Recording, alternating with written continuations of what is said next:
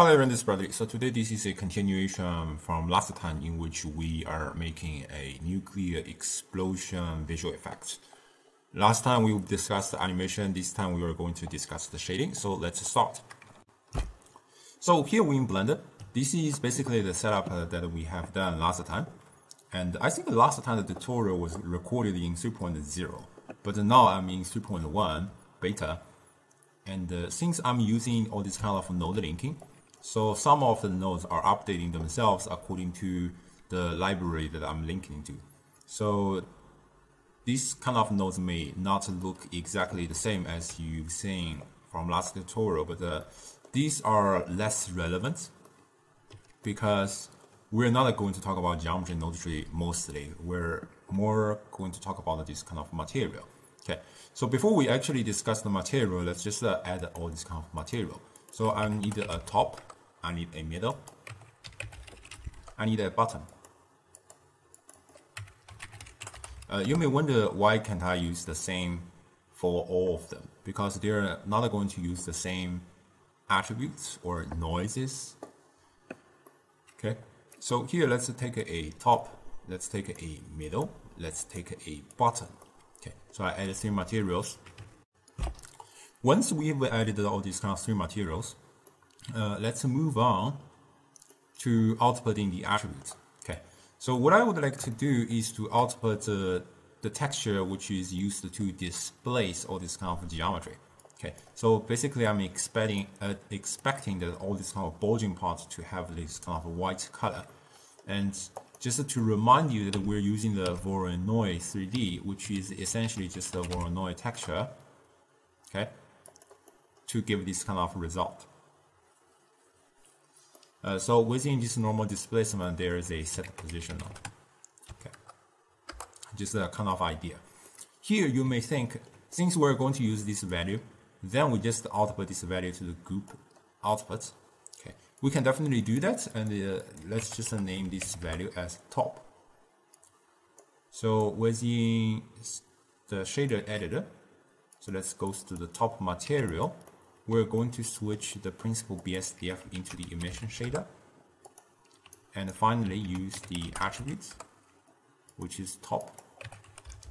The top is a factor, so let's just add a color ramp. This is not giving me color ramp. Color ramp. Yes, it gives me a color ramp, and finally output that into the color. And goes to the material preview mode that we can see this texture, and you can then manipulate. For example, whitish part should be whitish, the black part should be dark yellow, kind of stuff, and then we're having, for example, dark whatever stuff, and let's change that to constant. Okay. This is just kind of idea; it's not necessarily to follow exactly. Let's just name them as. So just to get a kind of idea, and you turn on this balloon and increase the strength, you have whatever effect. Okay. But here's one kind of issue I want to remind you that because this is field, so this value and this value are not really the same. Okay. So this is a kindly warning to you. Okay. This is very important. To prove my theory, so we can try with capture attribute, and if I capture this value and use this capture the value to replace the older value, then you will actually see the difference between these 2 texture. Okay, but why is that happening? The reason is that within this Voronoi 3D, we're essentially using the Voronoi texture. Using the Voronoi texture, which means we're using this vector, which is basically a position attribute that we input. Okay. I've explained in field tutorial that all this kind of attribute node does not contain any information. The information essentially is pulling out from the geometry, which also means that if we directly output this value or this distance to the group input, it's using the geometry data at the end after you joining or other things. Okay, But at this specific moment when we're trying to set the position to do the normal displacement, we're using the position value here. Okay, so the position value of these two linkages are not the same, so their outputs are not the same. Okay, so this is kind of interesting thing. So depending on your needs, you may want to capture or not capture it, just to warn you. In this case, I probably think this is good enough. We do not need to worry anything else. But just so you know. Okay. So now we're using the attributes in the shader from the node tree. That's why if we just play this animation, you can see this kind of noise is being animated as well, because we were animating all this kind of noise previously. So you do not need to do any extra things within the shader nodes. Everything is already being done previously. Okay. So next we are going to do the bottom because it's basically the same principle.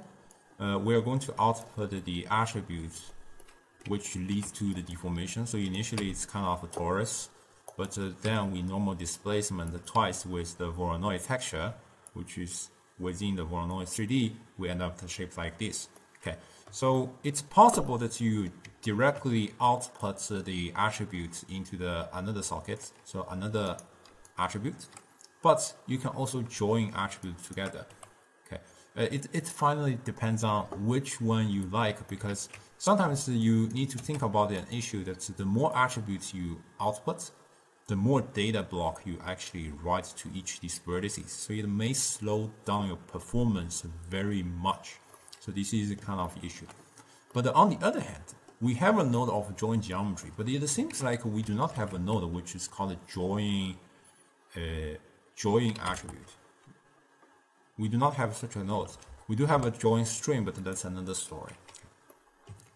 So how can we actually join attribute? It's actually the same as join geometry. Or on the other hand, the join geometry automatically join attribute, because when you see all this kind of dashed line, the information are actually stored within geometry blocks. Okay, so they are already being joined at this stage. Okay, just to give you a kind of example. So if you take a math node, okay, and if I directly add the noise, let's take this raw noise, and you can see they are being added together. Okay, let's use the same texture as the top. So you can see this is the current result that we are seeing.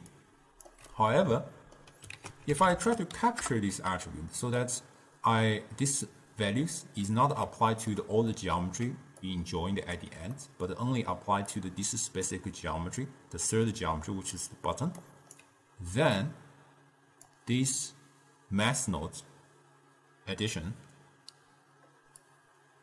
will be just used for join attributes. So this is the concept. This is just a kind of idea, okay? So that we are trying to output as few attributes as possible. We're trying to boost up the performance in such a kind of case. Otherwise, there are so many vertices to write on this kind of attributes, since we are subdividing that a lot. Here you may realize the necessity previously for me to generate 3 different materials, because even if we're using the same attribute as the top, but the color ramp data will not be really the same. So I'm just going to switch these 2 buttons. Before I switch the button, I'm going to copy and paste the data into the button. Okay. So let's use the same setup, but just to change the color ramp a little bit. Okay. So as long as you get a kind of idea, this will just be fine. Of course, finally, it's kind of a tricky decision where you capture attributes, which deformation you really use. Theoretically speaking, I think I should attributes here instead of there. So basically before all this kind of deformation, so it becomes more accurate. Another thing I would like to do is I want to have all these kind of colors on the top. Okay. So here we're going to do a tradition shader to RGB, which is the basic concept of stylized shader. So we need a diffuse, BSDF, and then we also need a colorant. Let's turn that into constant, and we can view these colors. It's affected by the light, so let's add a area light, and let's go to render view. So within this, let's just add a 1000, so you can actually see how it's affecting.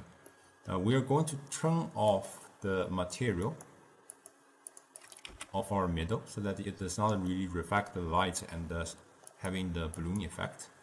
Okay, so now if you increase, things not really working. So now if you're trying to increase the light sides or other things, then it will change how the shading, you will change the shading as well. Okay. So in this case, let's take a color wrap and just lock all this kind of interface. So then you just change all this kind of settings, the scale of your objects or your lights or other things, then it will just be fine. Let's take the emission shader. Seems kind of okay.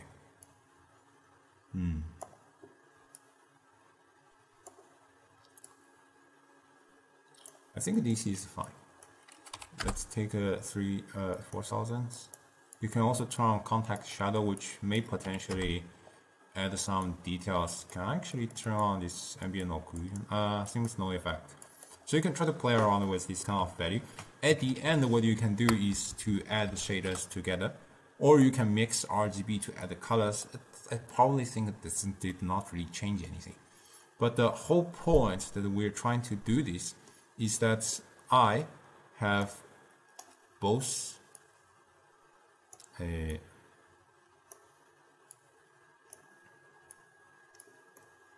have more color on the top due to this light, and I also have the color from noise. Okay, so it's just the kind of idea. You can play around with it as you wish, just kind of whatever.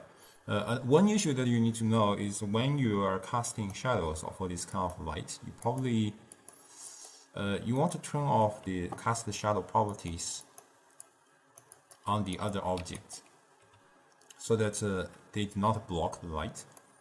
So within shadow mode, let's just turn on that none. Can you see the difference? Probably not very obvious, but yeah, anyway. Are we in render view? Yes.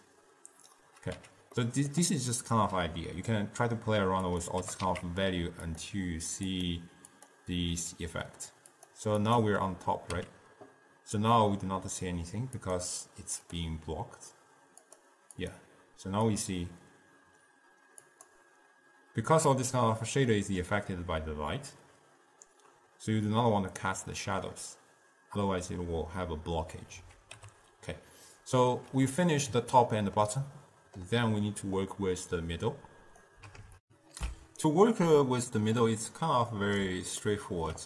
So you either displace this mesh, use a set position or normal displacement again, and with a noise texture, output the noise texture with the mask node and so on and so forth. Or you can just use the noise textures within shader. So here I'm just going to output UV. Because the way we are constructing UV is to capture the attribute of spline parameters, as I've explained in UV tutorial.